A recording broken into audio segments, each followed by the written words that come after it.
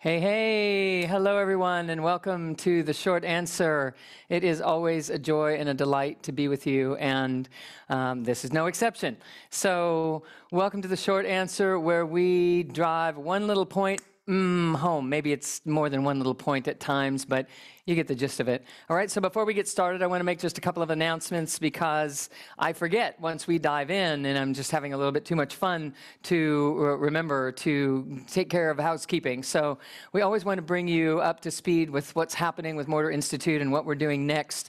We have an amazing weekend in store. We are moving into a best review tomorrow, and then spiritual best, teaching practitioners all over the world to be able to master working with bioenergetics and helping people heal on every level of their lives. So what a delight. Enjoy that is going to be. It's blending my father's work and my work together in a fusion of an amazing body of energy medicine that is a real gift. So I just had to throw that in there. It's not even on my list here. I just had to share it with you.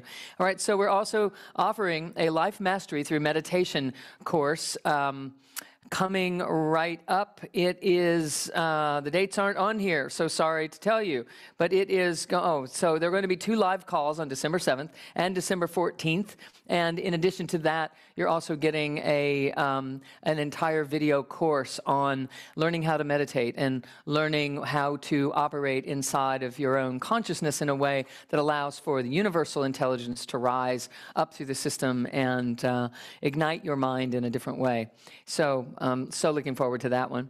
The global solstice, I do want to tell you about this. So December 21st in the morning, we're going to celebrate the winter solstice with 108 sun salutations together. Come on, you can do it. I know you can do it. So we're going to take our time. We're going to, do 10 and pause, and it's doable. And bring a chair just in case. I'm going to give you a chair version of sun salutation that will serve you beautifully as well. So it's all about activating the stairway to heaven. How about that? So we are activating our ability to enliven the third eye and begin to perceive to greater and greater degrees all the time our multidimensionality and be empowered in this life. So then in the evening on the solstice celebration, we will be doing a beautiful evening of celebration of light, and we'll be doing a transmission, a healing meditation as well. And we have a special gift this year of involving all of our remote healers and our spiritual best practitioners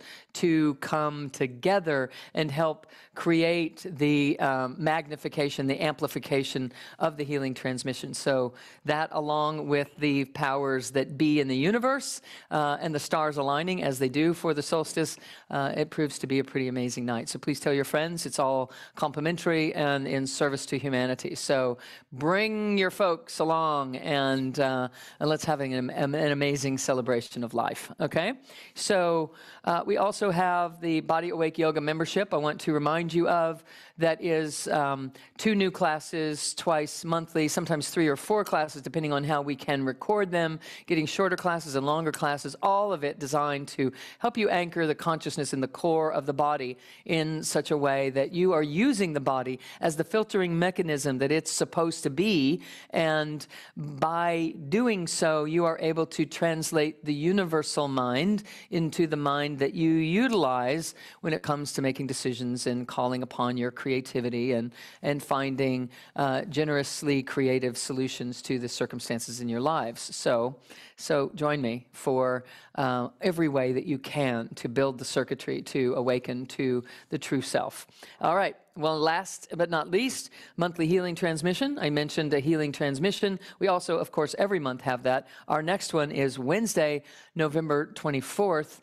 So it proves to be just a beautiful entry into the holy days, which is a most profound time of the year where truly the constellations are aligning in such a way that the light falls upon the planet in a manner that activates the rising of the true self.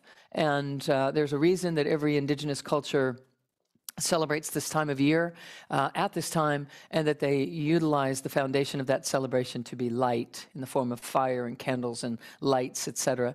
So we are moving right into that now, and it is just an incredibly inspired time. So Join us in every way that you can and stay plugged in so that you too can stabilize the wobble and allow an opening of your true creative nature. And a byproduct of that is that we heal physically and mentally and emotionally, and our spirituality begins to come alive through the surface of our bodies, okay? So, monthlyhealingtransmission.com, monthlyhealingtransmission.com. Okay, you can join us for that if you've not been being a part of those monthly gatherings. So welcome to the Short Answer, and it is my great joy to be here with you for the next 15, 20 minutes or so, and share with you that your dream is your sign. Not that you have a dream and you're waiting for a sign that it's a valid dream or that it's going to be a possible dream. And all of the ways that we look to the signs, we look for signs to tell us, am I dreaming the right thing or am I off track? Is this really this dream that I have that I think I want, is it really what I want? I need a sign. And how many of you have said that, right?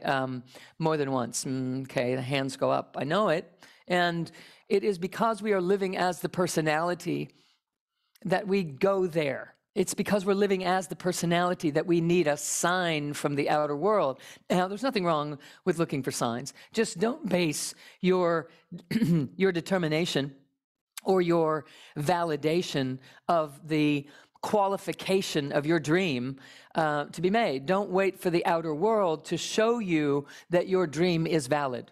Do not wait. Do not wait. Now, I'm not telling you what to do. I'm just inviting you.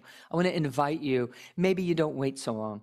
Maybe you allow the dream that is rising in you to be the sign as it materializes and manifests into form enough that you could have a thought or an image and perception of a dream that when that is allowed to rise in your system, the fact that you have a dream that is yours, not you're borrowing one from the neighbors and you're not trying to keep up with the Joneses and you're not trying to do what you should be doing by the time you're 40 or by the time you're 50 or by the time you're 60 or by the time you're 70, surely you should have this down by the time you're 80. If you're not doing that to yourself, then you are truly allowing you're truly allowing a truth to rise. And if you happen to be arriving at a dream that's coming up through you, if you are coming up into awareness with a dream, believe me, the things that have had to take place for that dream to even rise to your awareness, the dream itself is a sign that you are doing something magnificently right. That magnificently right thing that you're doing is getting out of the way with your mind. You're training the mind to surrender to something bigger than itself. So it's not that you have to surrender to something bigger than yourself. Only if you're attached to and identified as the mind do you have to surrender to a greater self or a greater purpose or a greater being or presence. If you are residing as the soulful self, your mind has to surrender to you. So if you are identified as the mind, the only thing that you will be surrendering to is you're surrendering the protective personality and that role of the mind to allow the mind to serve the soul. Because the soul is an extension of spirit, which is an extension of the divine, of God, of source, all right? So source becomes this funnel, becomes this channel as spirit descends to the earth, and it hits the earth and rises up again. And as it rises as the soulful self. That's the real you. However, what happens is all that magnificent stuff is happening. This divine compresses itself into a funnel, compresses itself into a channel. It descends to the earth, and it kind of splats. That's kind of how it's been going so far. All right. So then the course of our lives is to pull ourselves back together from that splat and allow enough power and momentum and robust presence to be cultivated that we start to rise up, regardless of the veils that we have put in place and the things that we have shoved down and the layers and the cloaks that we've put in the way. We surrender the tendency to do that, and what rises is the essential self coming up and making its way up through all that junk that we've put in place over the course of our lives because we were believing in our dispersal. We set an idea of who we are based upon a dispersal, based upon a splat. So in my splat, I felt like I was not enough. I felt like I didn't belong. I felt like I had no voice, like I had no power, if I were to speak my truth, I wouldn't be accepted. I wouldn't engage in an unconditional life experience. That was my world growing up. That was it. Now, it doesn't mean that my mother didn't love me unconditionally. It doesn't mean that the love wasn't there. It was just that it wasn't able to be expressed in a way that matched what I was feeling. I couldn't find it, and so I retreated. And I'm guessing that at least half of you did the same thing. I probably would guess it's about 4/5 of you did the same thing. The other thing that we do is instead of retreating, we just become super performers. We become super achievers. We become maybe even bully-like in order to make our way and make it happen. And I certainly have some friends that are operating that way. And so it doesn't mean that they're bad people. It's just that there are ways of doing things. And it doesn't mean that someone who retreated is a weak person. It just is a certain way of engaging in the world. All of which needs to find a balance, and it will find the balance as we start to peel off of those patterns of behavior and drop into the soulful self, drop into the truth of who we are. And so as we begin to learn to do that inside of the energy codes and all of the schools inside of Mortar Institute, we begin to have this pathway starting to carve and develop. And as this pathway between this deep core wisdom and this mind that can assign meaning or can perceive the meaning and can take action and can make choices about how to deliver that out into the world, now they're starting to talk to each other as we start to build that superhighway. You learn how to do this inside of the Energy Codes coursework. You learn how to do it little by little in everything that I do. But if you really want the crash course to jump in there and get this down, then you take the Energy Codes level 1 and 2 and 3 and 4 and 4.5, etc. Okay? But I'm always teaching it and always including it in everything that I do because it's what matters most. So, let's say that you have a dream, you have a desire that is rising in you and you're aware of it. Or maybe you're not even aware of what it is, but you feel like something juicy, something's here. You can feel something vibrating. I'm going to assure you that this time of the year is a perfect time for you to honor that and to trust it and to allow it to continue to rise and spend time with the feeling, even if you don't know what it is in terms of words or symbols or images. If it's just a sensation, spend time on the sensation so that you can allow it to become more robust by gathering more and more and more of your attention upon it. Let it grow. Let it grow by breathing into it in a loving sort of way, as if you were raising a child. What kind of tenderness would you tend to it with? What kind of intimacy would you allow to be present as you were tending to it? What kind of consistency would you be tending to it if it were a newborn in your life? Pretty much consistent, right? So this is the way to manage ourselves with these dreams, these sensations that are rising. Now, as we're living as the essential self and learning to live as the essential self, we're just busy nurturing this. We're busy believing in it and dreaming its dream. We're seeing that baby grow up and go to college and get the life happening and the beautiful, partnership if that's what they want, or children if that's what they want, or a career if that. You dream for your children. So dream for your dream. Dream for your dream. See all of the ways that it can manifest. See all of the ways that it can make a difference in the world. See all of the ways that it can reach fulfillment and a sensation of the embodiment of the divine, because that's what you would want for your child. That is what you want for your dream. Now, if you're allowing your dreams to rise from inside of you, even if it doesn't match the dream that your parents wanted for you, or if it doesn't match the dream that you thought you would be dreaming for yourself earlier in life, even if it doesn't match what your neighbors are doing or your friends are doing, if it's yours, it's golden. And if that dream has the opportunity to even rise to your awareness, it's a sign. That's your sign. The fact that it even rises to your awareness and gets your attention enough, it's a sign that you've already been surrendering. You've already been surrendering this limiting belief, focused and enmeshed mental body that has developed a personality that is steeped in beliefs of I'm not enough, or I'm too much, or I'm this, or I'm that, or it's no fair, or it's life is hard, or it has to be a struggle, I have to earn it.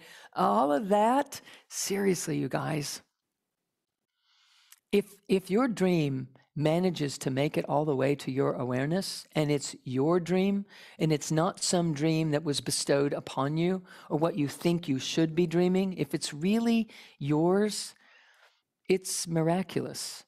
It's a sign that you've been surrendering, you've been coming back onto the self, onto subject, you've been tending to what matters most, and these dreams or these impressions or these ideas or these visions or goals, whatever form it might feel that it's arriving as, it's a sign that you've been tending to what matters most.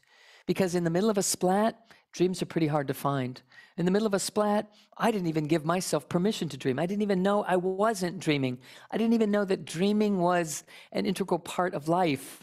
I had no way of thinking about it that way. I was just doing what you do. I was showing up like a good soldier and becoming a good student and becoming a good doctor and becoming a good citizen and becoming a good daughter and a sister and a friend and a lover. All of it. I was doing it right.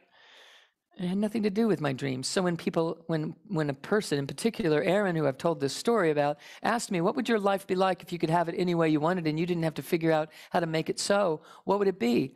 And, tears started to come down my eyes because he was asking me about something that was just so foreign to me, and I didn't have an answer for him. And it was the first time I didn't have an answer because my life was so, entrenched in the regimen of what you do, and I learned it.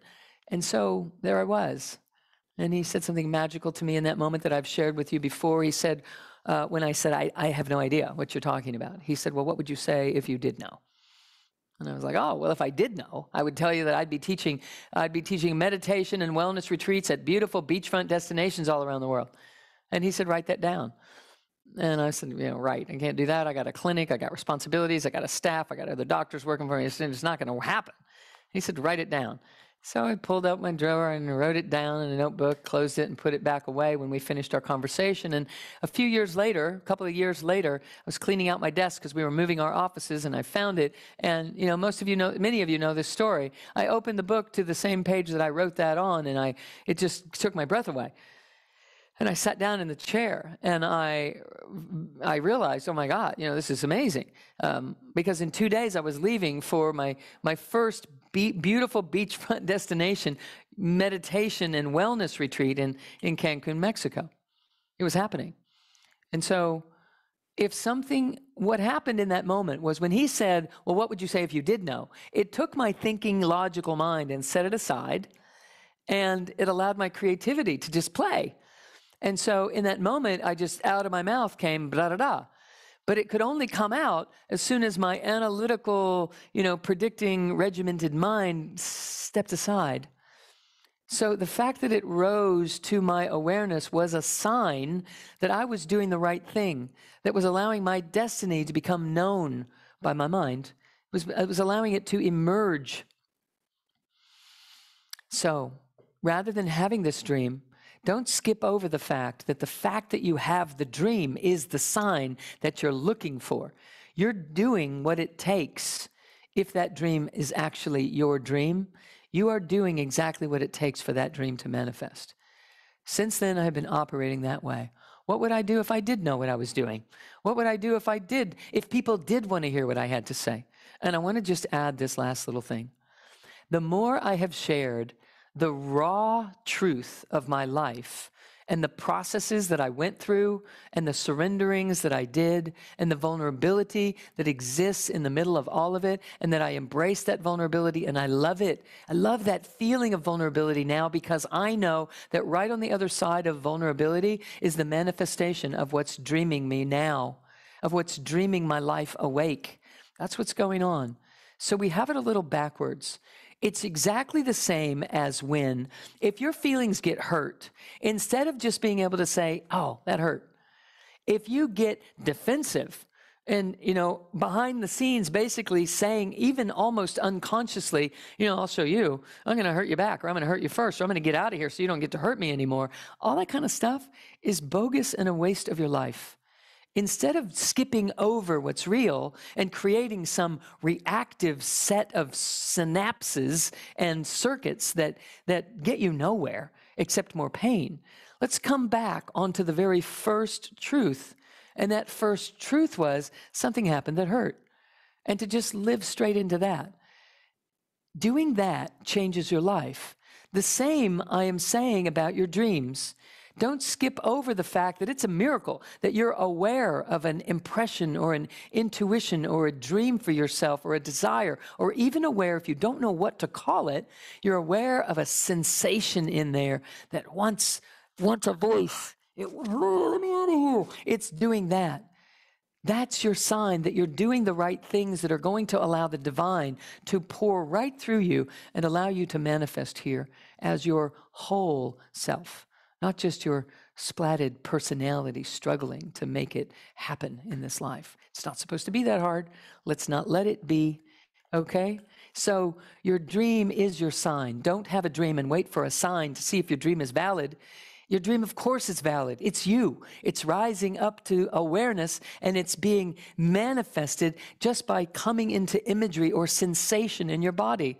That's your sign that you're living right, that you're allowing everything that needs to take place in order for you to reach the fulfillment of your destiny. You're allowing it to happen. Your dream is your sign. Don't wait for a sign that your dream is valid. There's no question that your dream is valid, or it'd be somebody else's dream, and you'd be dreaming something else. So trust what is.